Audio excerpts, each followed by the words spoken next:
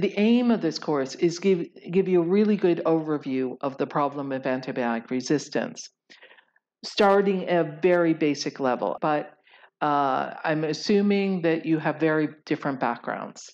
And so some of you have had a lot of biology, some of you very little. Same with the other topics that we're going to discuss. So we're going to start very simply, but then we're going to ramp up and give you modern information about the problem of antibiotic resistance.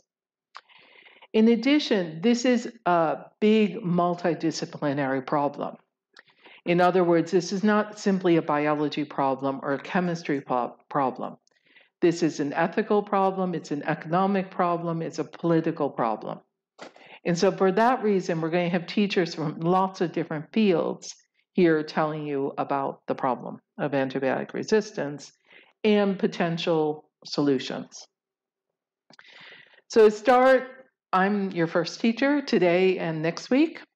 I am a microbiologist. I'm at the Department of Chemistry and Molecular Biology here at GU. I work just across the road here.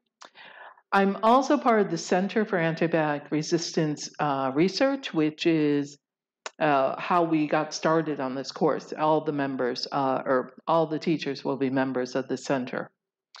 I study bacteria. I'm a microbiologist. I'm the course leader, and what I'm going to cover is the basic biology and genetics of the problem of antibiotic resistance over this week and next. Overall, so this week, I'm going to talk about antibiotic resistance in general and bacteria. I'm going to talk about bacteria and cell cycle. Next week, I'm going to start talking more about antibiotics themselves and how antibiotic resistance can spread. In 2 weeks, you're going to have Joachim Larsson is going to talk about the environmental pollution of antibiotics, and their use in livestock. Then Morten is going to talk about drug development. He's a chemist. And Christian is going to talk about ethics, the ethics of antibiotic use and misuse. Then we have a medical doctor, Gunnar, who's going to come and talk about the clinical problems of antibiotic resistance. We have Frederick is going to talk about economics, and Bjorn is going to talk about politics.